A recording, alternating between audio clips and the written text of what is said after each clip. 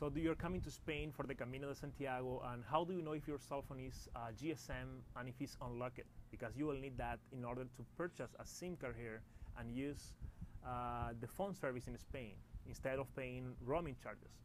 So to know that is it's not very difficult. What you need to do is this. You need to first call your phone provider.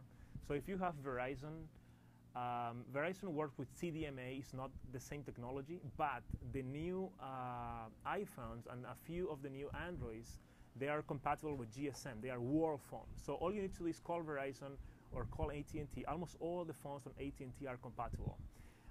Almost all the phones on T-Mobile are compatible too because they are GSM technology. So you can bring that to Spain, just purchase a SIM card, and you are ready to go. If you have Sprint, Verizon, or any other carrier that are not AT&T or T-Mobile, you should call them and make sure they are enabled to use a SIM card. And if they said yes, you are completely fine. Also, if you have an iPhone 5, iPhone 5S, iPhone 4S on Verizon, AT&T, or T-Mobile, probably they will be able to do it. Okay? So bring your phone and you will save a lot of money.